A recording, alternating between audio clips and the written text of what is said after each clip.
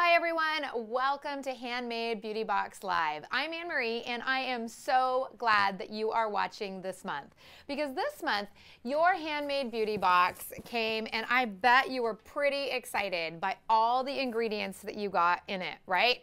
And have you ever made a lotion bar before? What is a lotion bar? Let's talk about that. So this month's Handmade Beauty Box project makes lotion bars.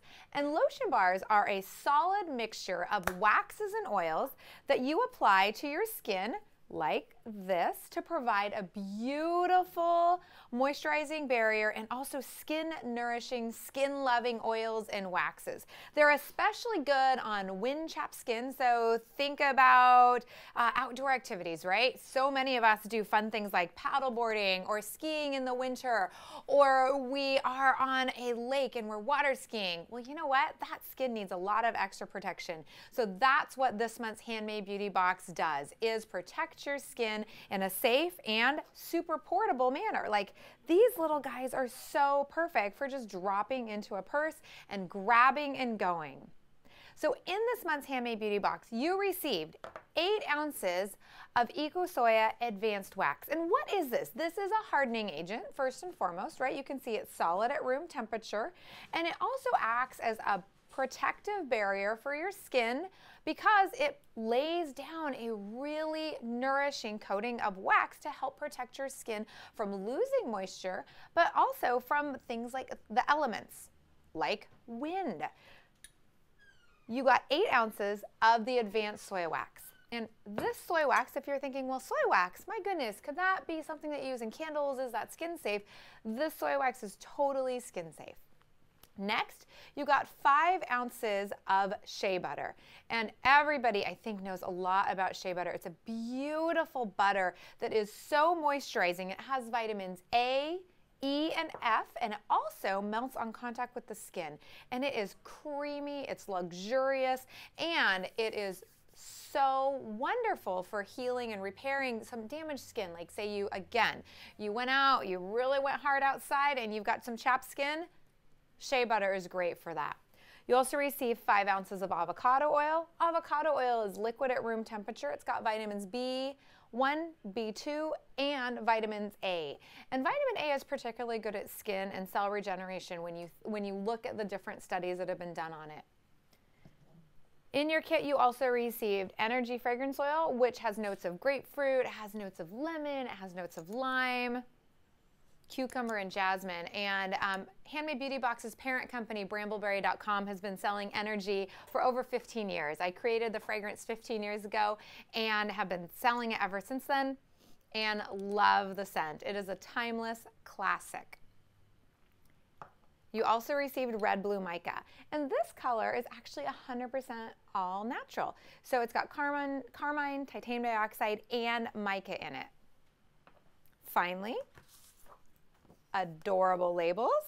So you got all these great labels and you can use them to cut out and then label your lotion bars. And so we have them for the large size and for the small size. I love the bright and cheery colors. And then finally, in your kit, you received your instructions for how to make your lotion bar. So this takes just about 15 minutes, and a lot of that time is literally just setting up the project.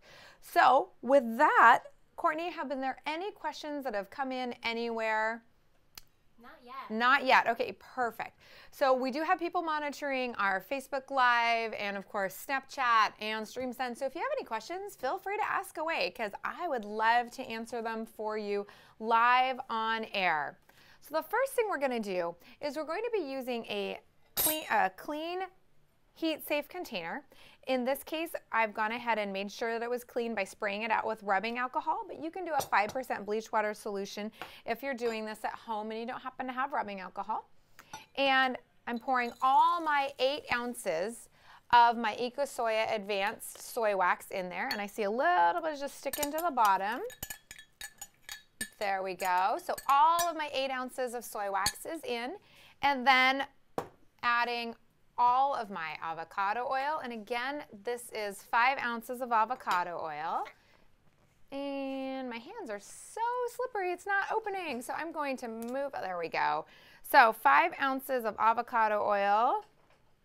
And again, avocado oil just acts as such a wonderful conditioning agent in your skincare products and has a really nice long shelf life. That's one thing you always have to be thinking about when you're formulating products is how long is this going to last?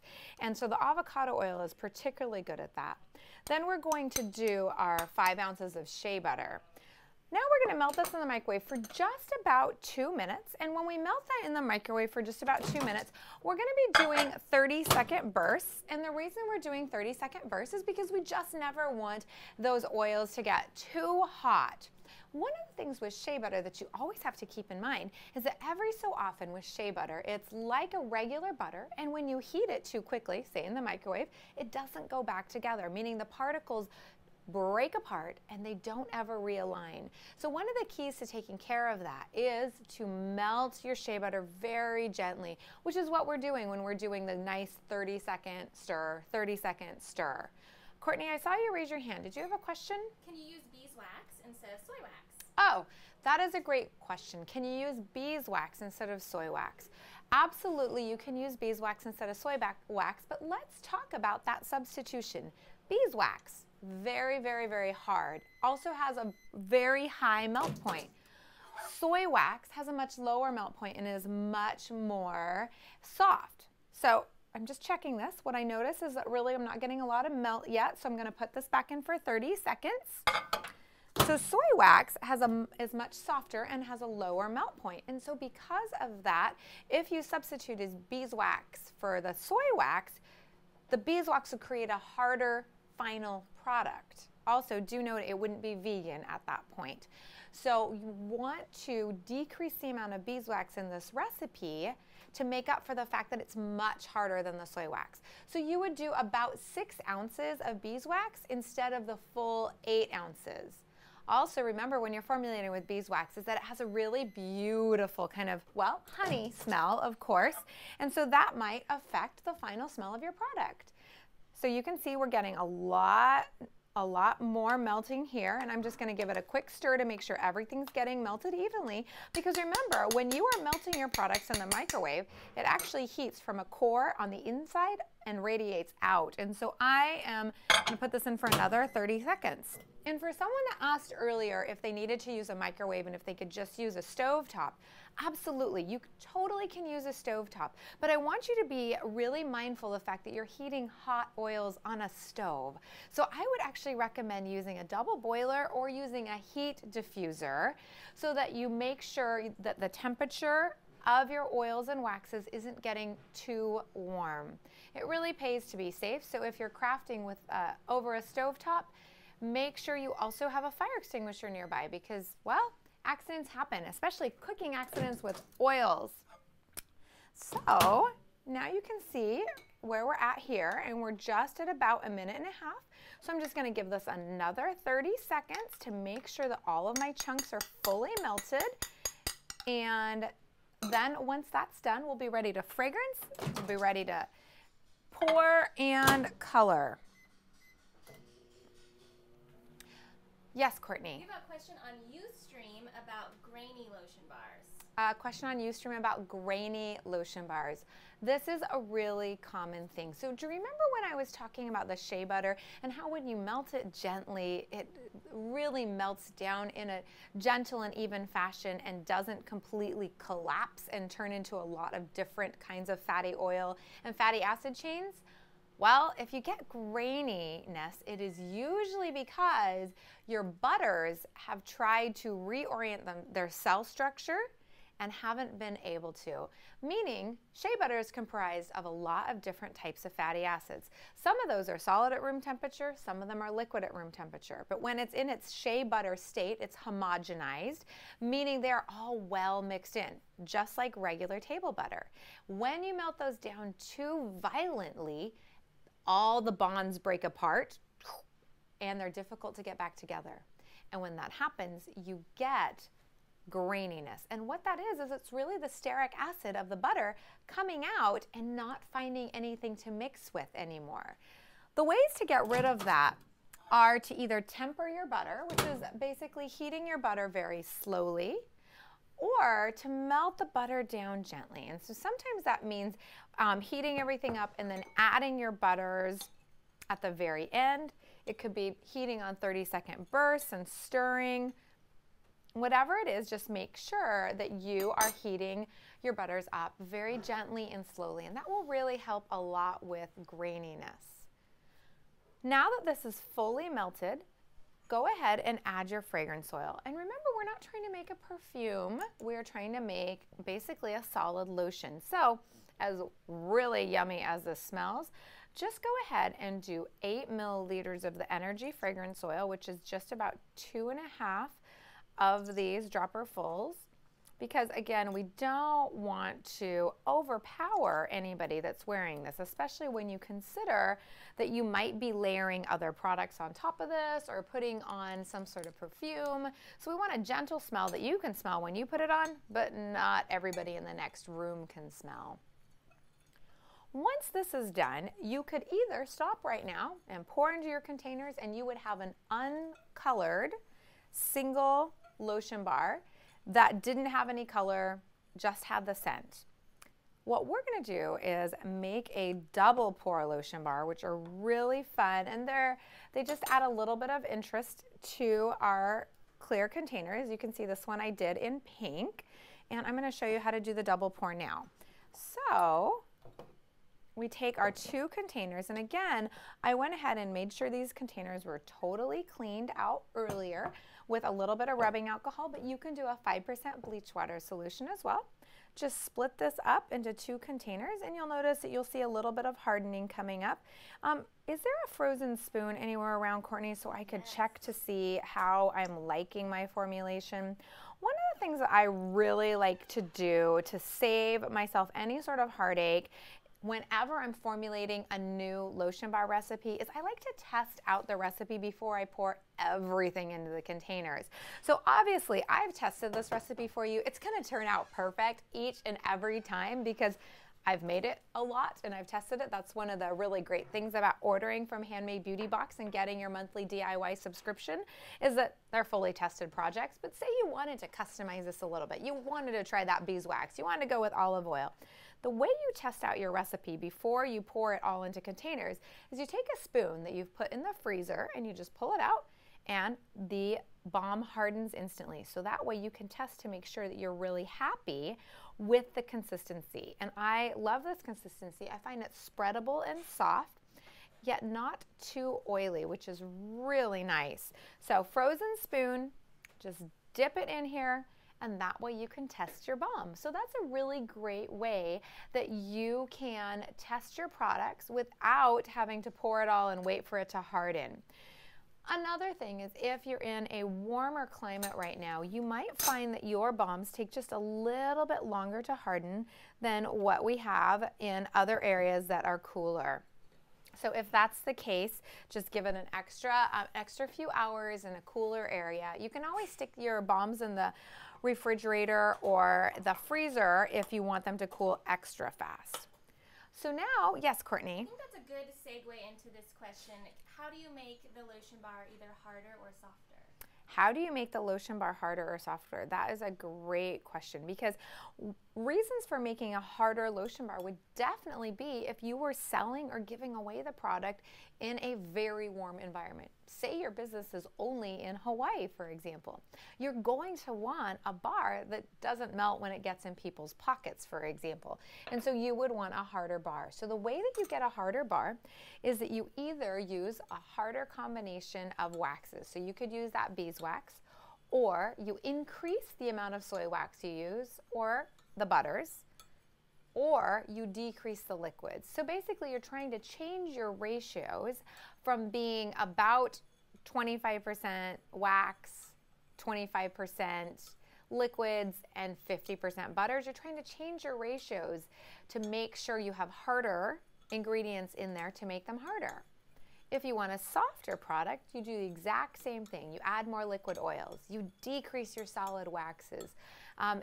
In this case, the shea butter doesn't really change the properties of your product from harder to softer. So you'd really be working with your waxes and you'd really be working with your liquid oils. So when you're playing around, change at 10% at a time.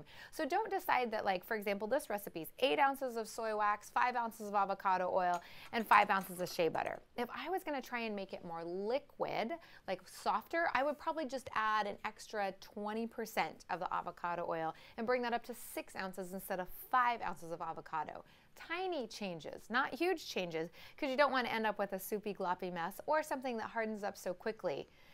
Again, using that frozen spoon trick is really going to help you when you're thinking about formulating. So I've added 3 mini scoops of the red blue mica to this one container. I've stirred it in fully, and now I'm going to show you how to do the double pour. All you do is you take your container and make sure it's stable, and then you pour both sides at once, and that's it. That is your double pour. And if you let this sit, what you'll notice is that there's a little bit of pink and a little bit of white, and I'm going to move this so you're not going to be able to see it perfectly, but I can see the pinks and the kind of clears swirling around, which is really nice. And if you saw on the instructions that we sent, we had a double pour on there so you could see exactly what a double pour looks like. Also, you can see right here we have stripes. So if you wanted to do stripes, all you'd have to do is pour 1 layer, wait till it hardened, pour another layer, wait until it hardened. There's really a lot of different fun options to do with these lotion bars. So then when you're getting ready to use them, they're pretty easy to use. All you need to do is let these harden up, and then you twist up and you make sure that it's up a little bit, and then you just apply to your skin. So this lotion bar is really nourishing, very moisturizing, and because it's oils and waxes, it lays down a great barrier. And so I like to, for example, if I'm ever going to put on self-tanner, I like to put it around my elbows, I like to put it around my ankles and my knees to make sure that the self-tanner doesn't get into those areas, because as we all know, if you've ever tried self-tanner, it definitely ends up getting everywhere. So that's how you use that. And then once these are solid, all you're going to want to do is take your labels and you're going to want to put them on your products. So I love these little guys, this little adorable energy lotion bar label. You'll notice that it does have the ingredients on there for you in case anybody wants to know what the ingredients are. And again, this is exactly how they come. So once this is hardened, just label it and you are ready to give them away. And if you ever wanted to turn this into a business and sell it, these are pretty close to what you'd need, but you'd want an extra label that had the net weight ounces and how to contact you, of course. And those would be the things you'd need in order to sell this. So Courtney, are there any other questions? One more question about cleaning up. Oh, yeah, absolutely. So how to clean this up, right? We just made what is an amazing skin protectant, but what that means is it also is a little bit, well, sticky and doesn't necessarily clean up as easily as we may want. So there's a couple ways to clean it up. I like to take, once this is done, what I'll do is I'll just take a clean paper towel, I'll wipe it out as best as I can, and then I will get the hottest water I can with some Dawn dishwashing detergent. That's right, regular old Dawn is fantastic at grease fighting. So Dawn dishwashing detergent, hot water, a little bit of elbow grease, it's totally gone, totally done, and pretty easy to do.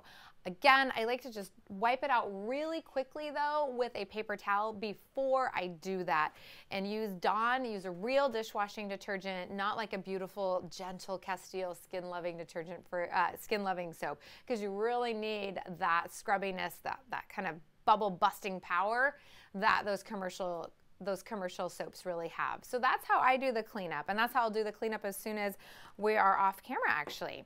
Any other questions? No other questions. Facebook, Haley? No. Okay, guys. Well, thank you so much for watching. And if you are watching and you're not a current subscriber, here is a discount coupon code for anybody that's watching that would like to try getting a Handmade Beauty Box sent to them every single month with all the ingredients you need to make all of these awesome do-it-yourself skincare and bath and body products at home. Every single month, you get every single thing you need to make a complete project. No running out to the store, no worrying about having to research the ingredients yourselves. So this is 15% off subscriptions and single boxes. So if you really like the solid sugar scrub bars we made last month, for example, for a limited time, they're available in the singles area right now at the website. So you can go to handmadebeautybox.com, use this code to save 15% off a single subscription, meaning you're only getting one box, or an actual subscription where you get surprised by me every single month. You guys, I would love to see what you make. So make sure that you're posting the photos to our Facebook page. When you're putting them on Instagram and on Twitter, you're hashtagging them HBB Show and Tell. So I make sure to be able to see them and see your creations, because nothing makes me happier than seeing your successful projects. So until next time, you guys, happy crafting.